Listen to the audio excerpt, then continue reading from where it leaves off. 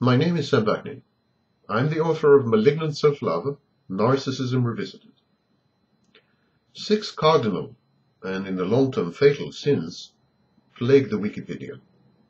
What unites and underlies all Wikipedia's deficiencies is simple. Wikipedia dissembles about what it is and how it operates. It is a self-righteous confabulation, and its success in deceiving the many attests not only to the gullibility of the vast majority of netizens, but to the public relations savvy of its sleek and slick operators. The first thing is that the Wikipedia is opaque and encourages recklessness. The overwhelming majority of contributors to and editors of Wikipedia remain anonymous or pseudonymous throughout the process. Anyone can register. Members' screen names, handles mean nothing and lead nowhere. Thus, no one is forced to take responsibility for what he or she adds to the so-called encyclopedia or subtracts from it. This amounts to an impenetrable smokescreen. Identities can rarely be established, and evading the legal consequences of one's actions and omissions, that's easy. As the exposure of the confabulated professional biography of Wikipedia arbitrator S.J. in March 2007 demonstrates, some prominent editors and senior administrators probably claim fake credentials as well. A software tool developed and posted online in mid-2007, the Wikiscanner, unearthed tens of thousands of self-interested edits by contributors as diverse as the CIA, the Canadian government, and Disney. This followed in the wake of a spate of scandals involving biased and tainted edits by political staffers and pranksters. Everything in the Wikipedia can be, and frequently is, edited, rewritten, and erased, and this includes the doc pages, and even, to my utter amazement, in some cases, the history pages. In other words, one cannot gain an impartial view of the editorial process by sifting through the talk and history pages of articles. Most of these are typically monopolized by fiercely territorial editors who do not hesitate to amend them and to censor them. History, not unlike in certain authoritarian regimes, is being constantly rejigged on Wikipedia. The second sin is that Wikipedia is anarchic, not democratic.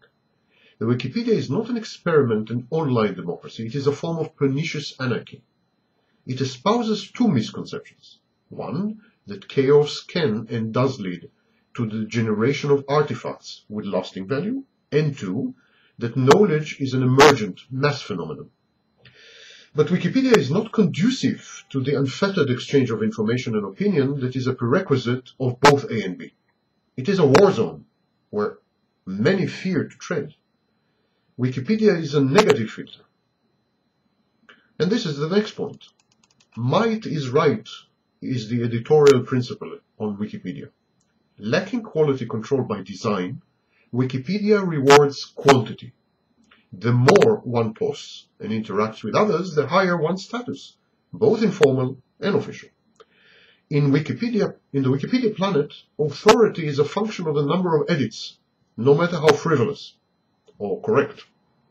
The more aggressive or even violent a member is, the more prone to flame, to bully, and to harass, the more inclined to form coalitions with like-minded trolls, the less of a life he or she has outside the Wikipedia, the more these people are likely to end up being administrators. The result is erratic editing. Many entries are completely rewritten, not to say vandalized, with the arrival of new kids on the Wikipedia blog. Contrary to advertently fostered impressions, Wikipedia is not a cumulative process. Its text goes through dizzyingly rapid and oft-repeated cycles of destruction, and the initial contributions are at times far deeper and more comprehensive than the later so-called edited editions of the same. Wikipedia is misrepresented as an open source endeavor, and nothing can be further from the truth. Open source efforts such as Linux or Firefox involve a group of last instance decision makers that coordinate, vet, and cull the flow of suggestions, improvements, criticisms, and offers from the public. Open source communities are hierarchical, not stochastic. Moreover, it is far easier to evaluate the quality of a given snippet of software code than it is to judge the truth content of an edit to an article, especially if this edit deals with soft and fuzzy topics.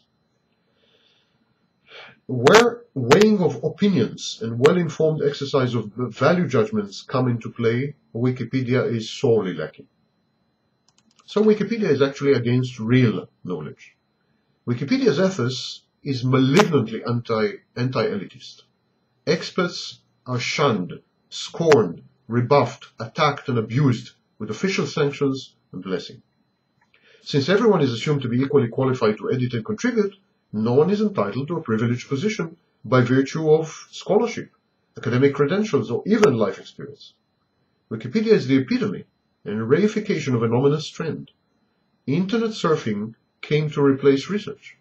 Online eclecticism supplants scholarship. And trivia pass for erudition.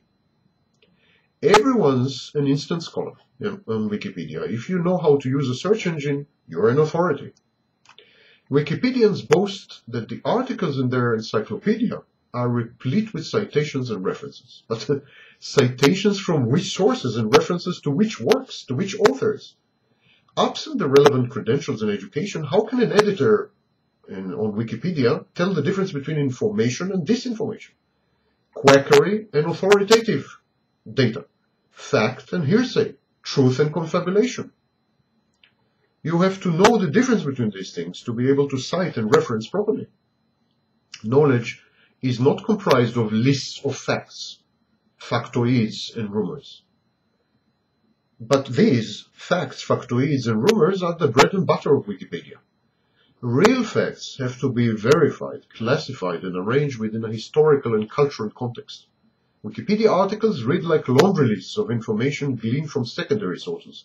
They invariably lack context and deep true understanding of the subject matter.